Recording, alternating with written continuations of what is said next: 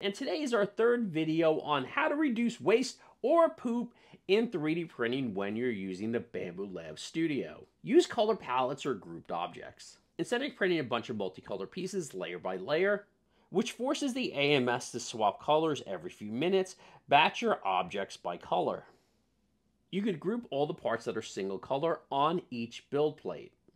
Now, this does require a little bit more thought into your designs, but it completely removes the swapping mid-layer. So you're basically eliminating flushing in the entire print.